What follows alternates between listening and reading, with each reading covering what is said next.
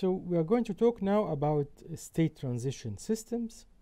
And what is a state transition system? Informally, it is consisting of a set of states and a rule that governs from which state how you move to the next state, which we call sometimes a binary. It's a binary relation between states, but sometimes if you can only move from one state to another state, to single state, then it is also a function. So sometimes we call it a transition function. And we have a set of initial state where you start the whole thing. So let us look here.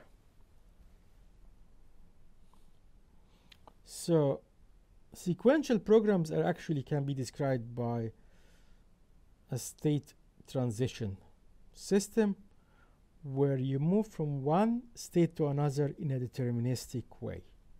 Okay. So there is only one way to move.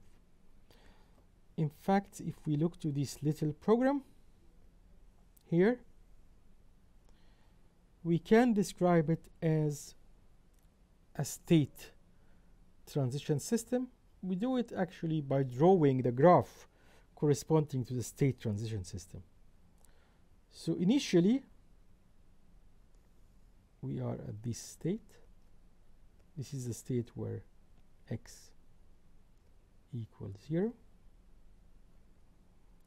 If we pass through this test and we execute this statement, we move to a state at this point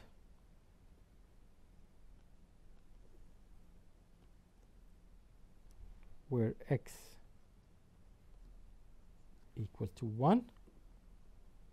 We do the loop one more time, and the condition is still holding, and we move to a state at this point again. Also it is this point where x equal to 2, and then we execute this statement and we are in a final state where x equal to 1.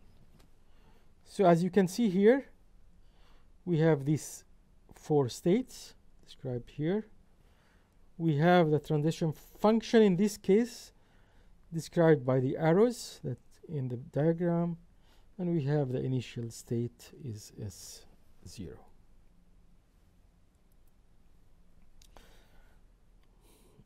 So if we look to distributed algorithm, just as a contrast, so sequential algorithm can be modeled as a function from input to output. So we don't really need to model them as state transition system, but many actually do. There is some semantics for describing sequential programs as a state transition system. But when we move to distributed systems and distributed algorithms, so these are systems that run forever and interact with the environment. So the most common way to describe this is by modeling it as a transition system. Okay. So let us go through the formal definition of a transition system. So a transition system is a triple consisting of set of states,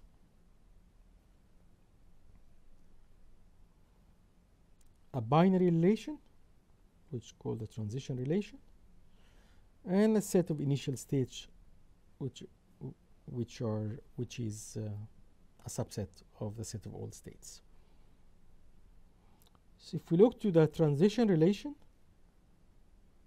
so it is a subset of S Cartesian product with itself, and it just tells you, so each element in this transition relation is a tuple from initial state and a final state.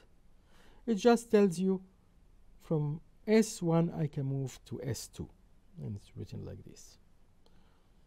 And an execution of a transition system is a sequence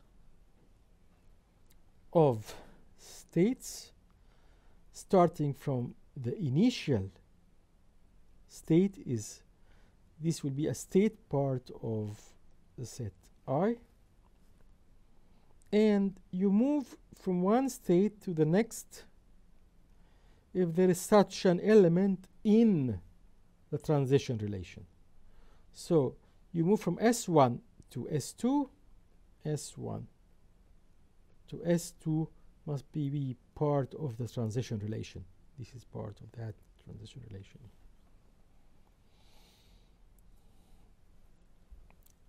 What is a terminal state? Is a state where you cannot, you are stuck there, you cannot move. So a state SF for which there is no state X such that there is no such element in the transition relation, then that is a final state. What is a maximal sequence?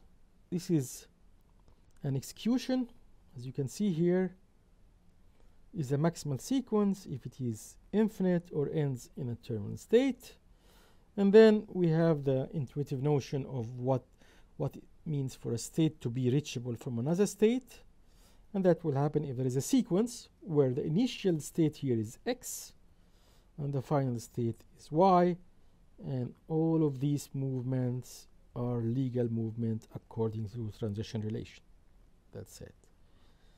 And we say that Y is reachable if it is reachable from any initial state. That gives a definition of transition system. But what we are going to cover and use is actually what we call label transition system. Now that you know what's a transition system, label transition system is quite simple.